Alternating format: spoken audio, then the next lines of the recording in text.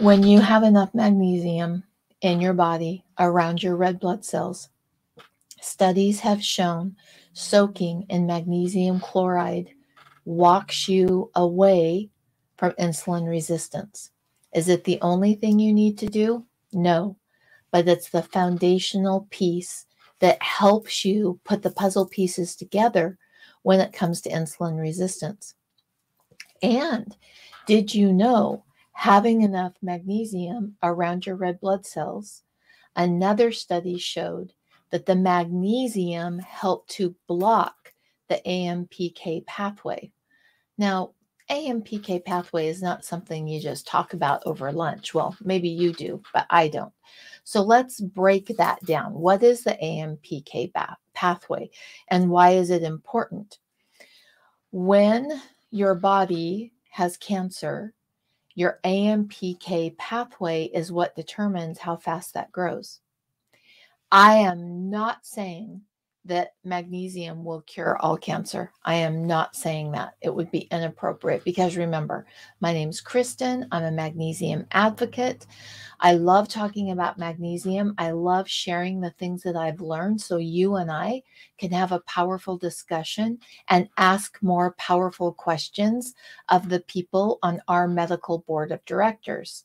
I am not a doctor. I am not prescribing. I'm not telling you what to do. I am telling you there are some studies that back up the fact that soaking in magnesium soak, when you get to cell saturation and your body has enough magnesium around the cells, that it helps protect you. It is a layer that protects your liver from cancer. And when you have enough magnesium around your cells, remember, we've talked about this a lot. This is a Tuesday tip from Living the Good Life Naturally. And on Tuesday, we're going to talk how magnesium specifically helps your body and share some tips that will help you with optimal health. And maybe you need a little bit more knowledge, like, why is this woman soaking in magnesium and why am I seeing her all the time on the feed? And here's why. We are introduced to heavy metals every single day. Even if our body only takes up trace amounts, it's stored in our liver. When your body has enough magnesium around every red blood cell, your body is more easily able to get rid of aluminum, mercury, cadmium, and arsenic. We don't want those. Well, I don't want that in my liver. What about you? And when you have magnesium, your system is set up to take care of that. With the heavy metals, you need another thing in place.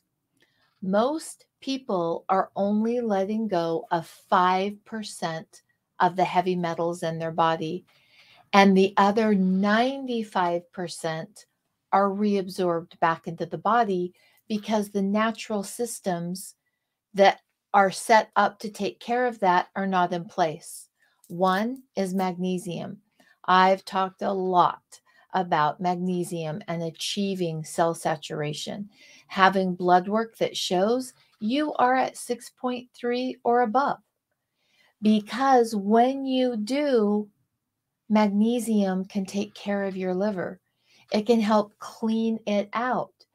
With heavy metals, it needs a support. So, for example, my husband's gone for a week. Ooh, I miss him. I'm good on my own. Him and I are better together. His support is a game changer, life-changing for me. That's how magnesium and bile are. You have the magnesium, you've achieved cell saturation to clean out those heavy metals, but if you don't have optimal bile function, you're just reabsorbing it.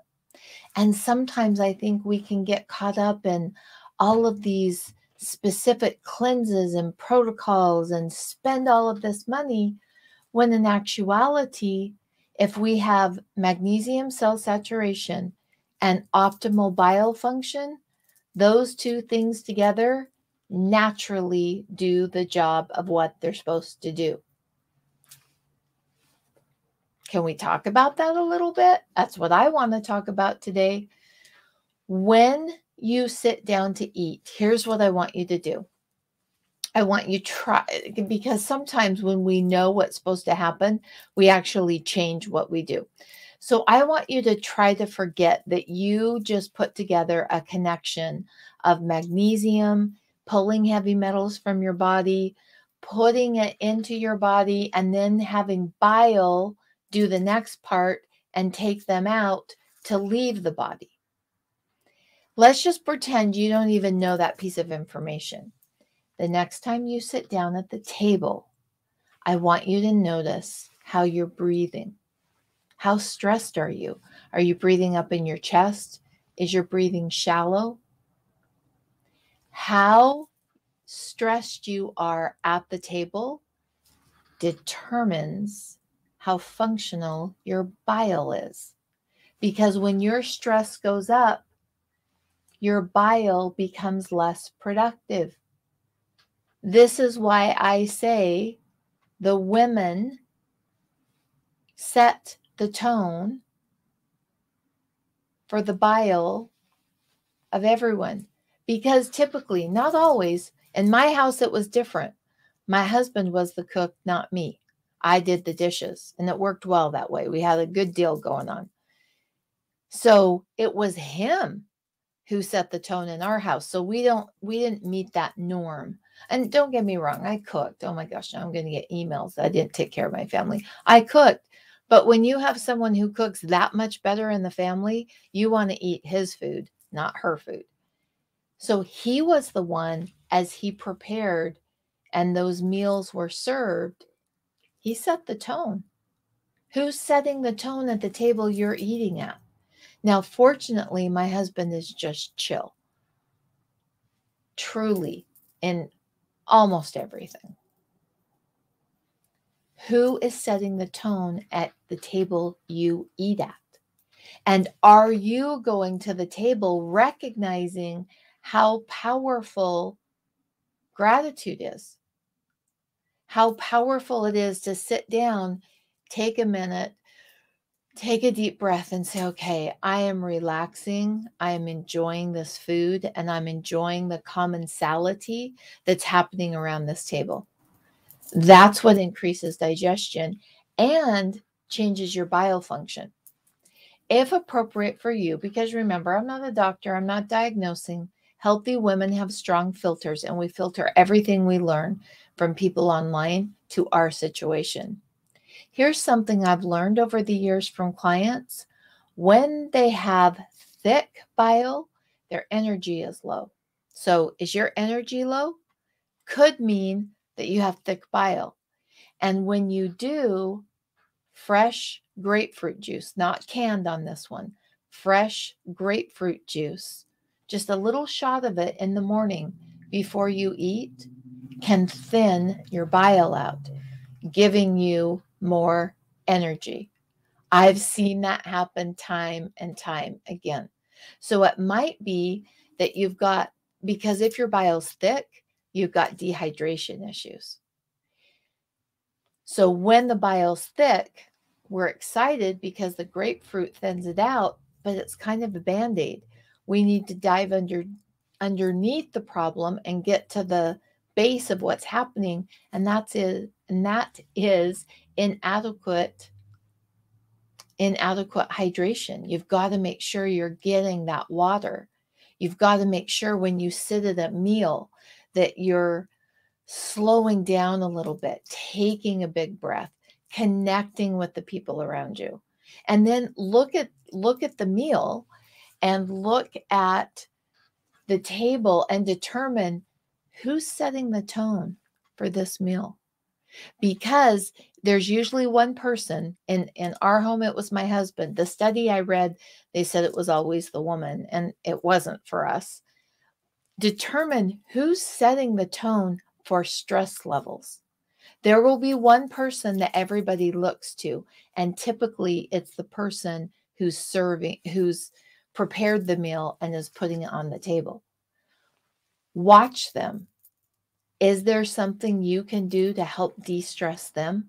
Because when they come to the table stressed out, they're changing everyone's ability to be in rest and digest mode. And we need to be in that when we need to be in that. Maybe there's a problem.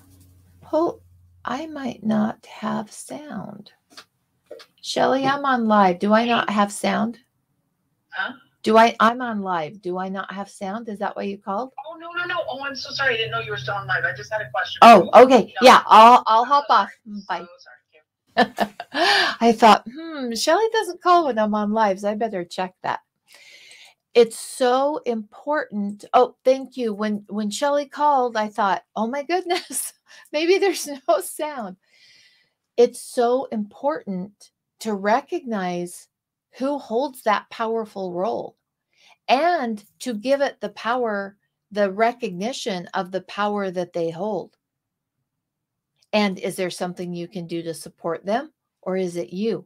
And is there something that you can do to bring down the cortisol levels of the people that sit at your table when you eat?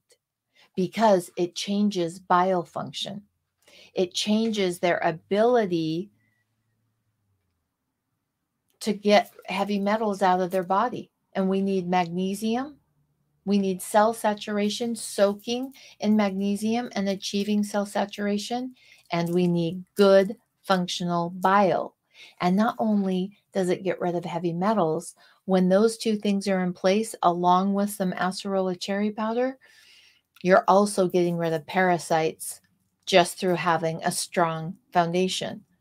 When you set the body up correctly, you don't need all the parasite cleanses. You don't need them because your body's set up to take care of them. You need a parasite cleanse when you have a crack in your foundation and you don't have tools to de-stress.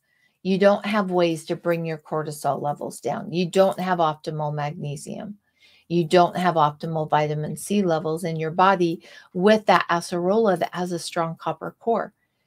Because when that's in place, your liver is functioning and cleaning itself up and putting those natural processes into place. It's incredibly important. Never take for granted what magnesium does to boost liver function. It cleans up the cells. It stops that AMPK pathway that determines how fast a tumor will grow. It helps everything. Tuesday tips. My name's Kristen. I'm a magnesium advocate, and I'm here just to talk about magnesium. 4 Pacific, Monday through Friday-ish. I'll miss a couple of days. If I'm not here, no worries. I'm just doing something for the business. It called my name loudly. Knowing and understanding, my goal is it will help motivate you to not only soak in magnesium, but learn where your magnesium levels are. Am I at 6.3? Did I achieve cell saturation? Because when you do, you've opened the first gateway of health. See you tomorrow. Tomorrow we are going to be covering Wednesday 1 question days, and we're going to cover questions that have come in or questions that come up on the live. So I'll see you tomorrow, Wednesday, 4 p.m. Pacific time. Bye-bye.